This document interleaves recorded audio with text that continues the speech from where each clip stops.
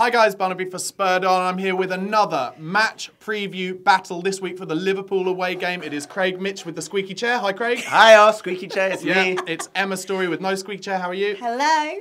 Okay, you know what we do first though in our match preview battles? We go over the previous match preview battle, which was Emma versus Reese for the Germany versus England game. Now we all know that match finished Germany 2. England Hotspur 3. Yep. That's how it finished. But what I can tell you is that in terms of last week's match preview battle, Emma against Reese, the scores came in as follows. Go and check that old video if you haven't seen it, by the way. It's very good. Emma came out with 6 points. So she got six predictions right in terms of the score and the scorers and the team selection. Reese, however, who was previously bottom of the table, 10 points. Victory by 4 points, which means overall Reese was the winner, so he gets 3 points, just like in a league table. Emma, 0 points. So currently, the league table, after all players have played 2 games each, is as follows. In third place, with 1 point and a plus 21 goal difference, is Emma Story. In second place, with 3 points and a plus 20 goal difference, so slightly worse than yours, that's something, is Reese James. And sitting top of the pile, as he has done since the first week, with 4 points and a plus 26 goal difference, is Craig Mitch. Hey, experience. So that's how, yeah, he's been doing the match previews all year, so there's a lot of pressure on him to stay at the top of the table. Anyway, this is all about Liverpool versus Spurs. Ooh. Remember, they get points for correctly guessing what the score will be, who will score for both teams, and the lineups. And then at the end, so keep watching, we will be doing other match predictions around us, the top 5 or 6 teams, and they get points if they get those correct. And finally, whether they get the league table prediction at the end of the weekend correct as well. We will also be fitting in a couple of memories and some stats in the middle. So I'm going to start with Emma's story. Emma, Liverpool versus Spurs. What do you predict the score to be? I'm going positive. I've got a feel-good factor after the England game. I'm saying we're going to win 2-1. 2-1 Tottenham Hotspur. And your predicted scorers, please. My predicted scorers are the boys. Yeah. Harry Kane, without a doubt. And I think Dele's going to pop up. I think he's going to put that miss against Germany behind him. Smash it in. Harry Kane, Dele Alli in a 2-1 Spurs win at Anfield, where we don't win very often. No, but I think this is the season to change that. Emma's story. Oh, and Liverpool Coutinho would be my score. Liverpool Coutinho, yes, that's what I was going to ask next, obviously. So, Craig Mitch, how do your predictions differ from Emma's stories? Mine's positive as well. Oh. Just a bit more positive. I'm going for 3-1. Oh! Good. I just think we've got more.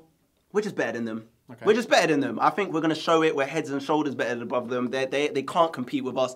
I'm going with 3-1. Who's going to score for us? I'm going with Kane, Ali, and I think an Eriksen free kick. Okay. I think he's overdue one. It's been a while. Just We've so been you know, missing you a few of don't them. get an extra point if it I is was in trying to fact edge a it in free there. I was kick. trying to Nice edge it in try. there. And who do you think will score for Liverpool? I'm going with Firmino. Firmino. I'm going with the other Brazilian. I'm going to go with him. Okay, so they are the score and scorers predictions, as you've seen. Let's go to some memories now. Craig Mitch, I'll come to you first. What memories do you have of Liverpool Spurs games? I have a bad memory. The last time I was at a Liverpool Spurs game, it was at White Hart Lane. It was in 2013, and we were battered 5-0. And I was right behind the goal when Luis Suarez put in a brace. We were absolutely destroyed. And I remember Paulinho getting sent off in like the 60th minute. Don't even bring up his name. I know, it makes me sick. And yeah, it was a really, really bad day. I paid like £58 for the ticket. Mate sorted it out for me. I was just fuming. I was absolutely fuming. But I remember, and you guys aren't going to like me for this, but bear in mind, it was like 3 years ago. I remember when the 5th goal went in. It was right near the end of the game. And Hugo Lloris went in the back of the net to dig out the ball. And it was silent. And it wasn't a lot. There was a lot of blue seats around me. And I stood up and I shouted at Hugo Lloris, "You're fucking shit."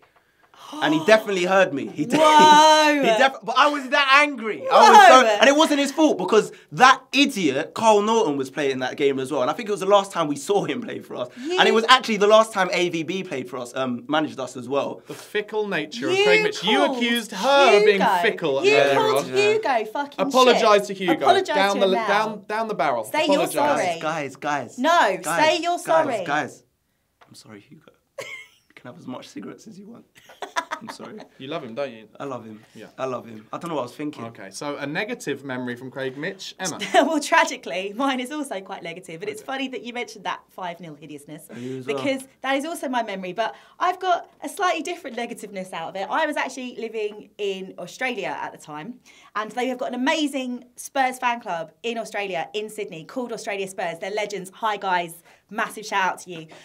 G'day, mate. Hey! Jesus. Anyway, Jesus. it is one thing watching your team lose 5-0 in real time and it being bloody hideous. It is a whole other level of hideousness when a 4 p.m. Sunday kickoff means you have to be in the pub to watch the game at 3 a.m. Monday morning, when you have to be at work at 7 a.m. and you watch your team ship 5 goals against that lot. Emma, I've seen your Instagram. You're always in the pub at 3 in the morning. Well, yeah, I mean, every morning, as far as I can tell. But not to Check watch... out her Instagram. What is it? At Emma Story?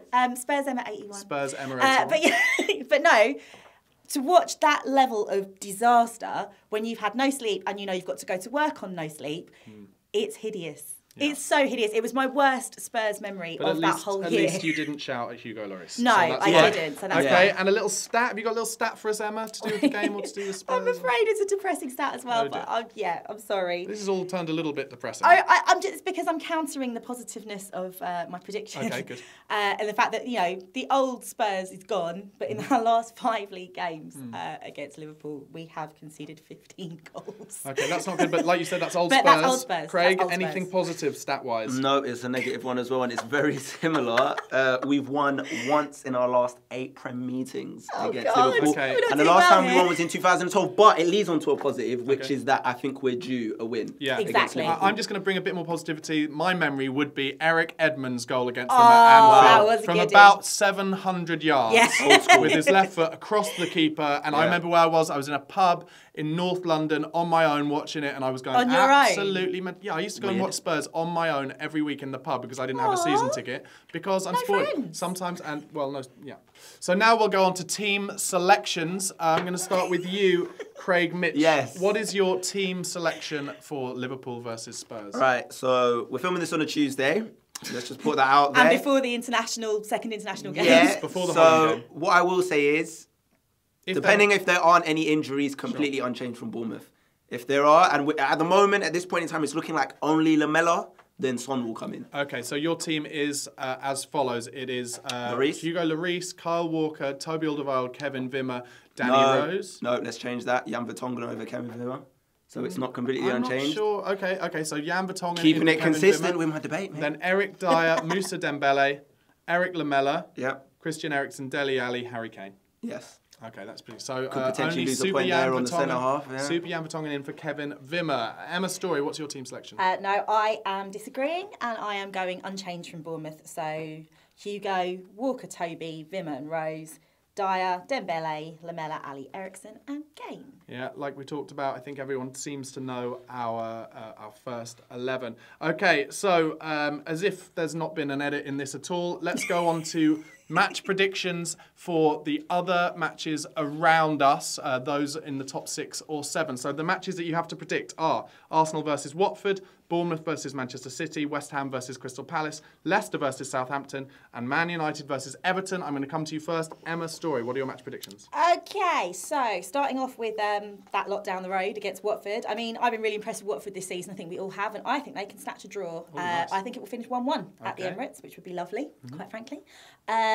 Bournemouth, Man City, I think despite Bournemouth's good form at home especially, I think Man City will be too strong and they will win 2-1. West Ham against Crystal Palace. Tragically, Palace are obviously shocking in the league this season. They're in massive freefall towards the relegation zone.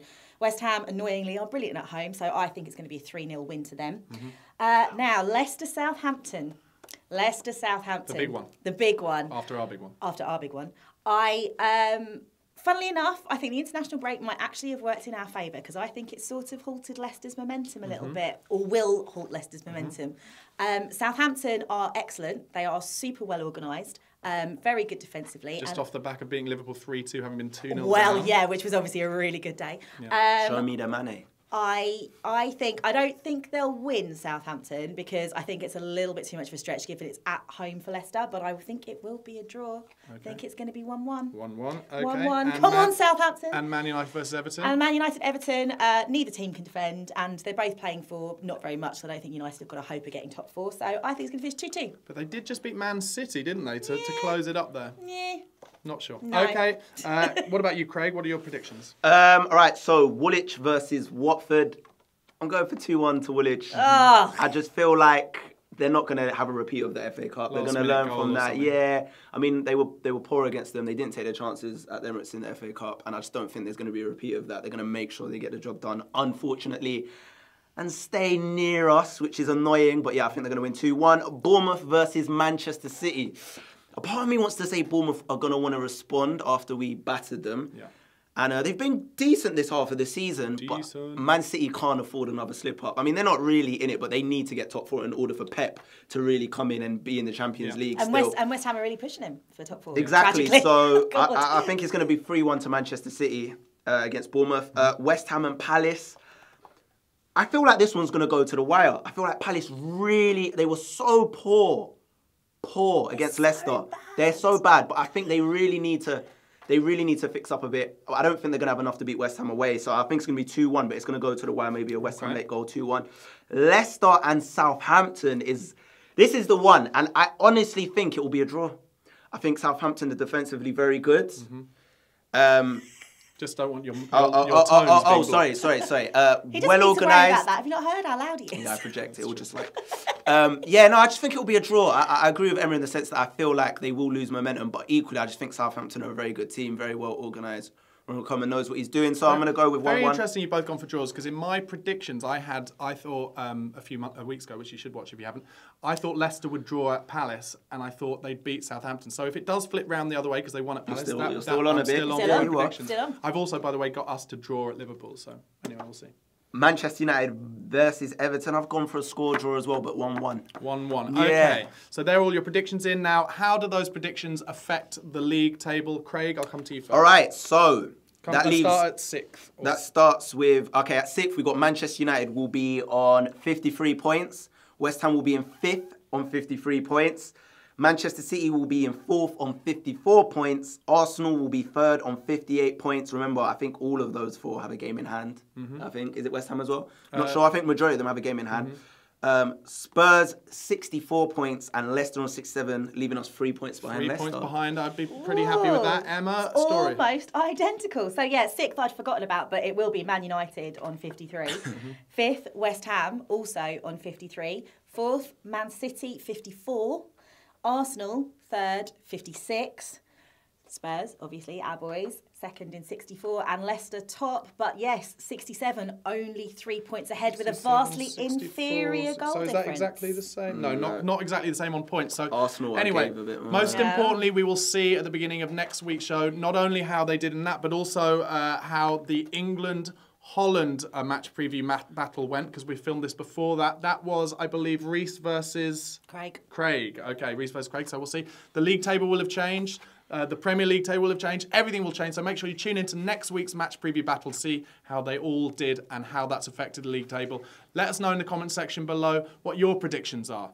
Who will win what? What will the Spurs score be? What selection should Poch make? Don't forget to subscribe to the channel on YouTube and follow us on Twitter @SpurredOnTV. Come on, you Spurs.